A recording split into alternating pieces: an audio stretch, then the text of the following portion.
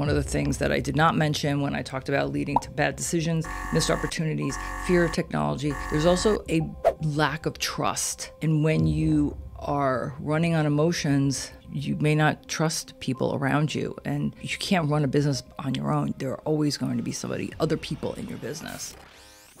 Welcome to Biz Glitch number 142.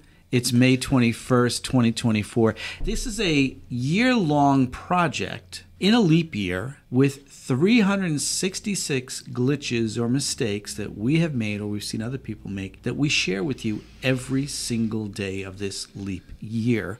And what is today's glitch, Lynn? Today is another continuation from the emotions category. Emotions isn't really a category, it's a mindset category. But we have talked in previous glitches, just in the last couple of days, emotions being a part of the decision making. This now is talking about, do you let your emotions interfere with your confidence, with your stewardship as a business owner?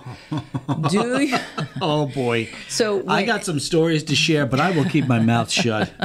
When it comes to emotions, as much as all the positive emotions make us happy, then there are the emotions that we talked about the other day, doubt and fear, that could be construed as negative, but really could protect us. But the thing is, when we're emotional and we are a little out of control, that could keep us from our full potential because we're so busy with worrying about something and all the distractions versus the made up stories of things that aren't really happening in the present moment. Can I jump in with one of those stories? Yeah. I was just sharing with Linda over lunch that there was an Instagram post from a woman that we follow. She shares all kinds of, nightmare stories about bad employers, bad bosses, and so forth.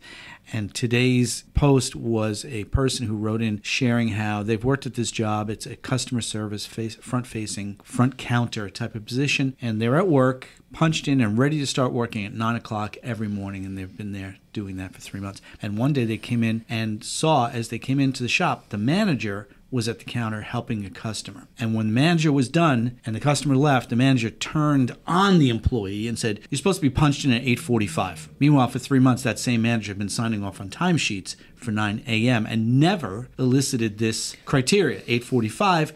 And of course, there was no mention of an employee manual in this Instagram post. And I told Linda the story as we were having lunch, and her immediate response was, "Oh, he was just angry because he had to deal with the customer."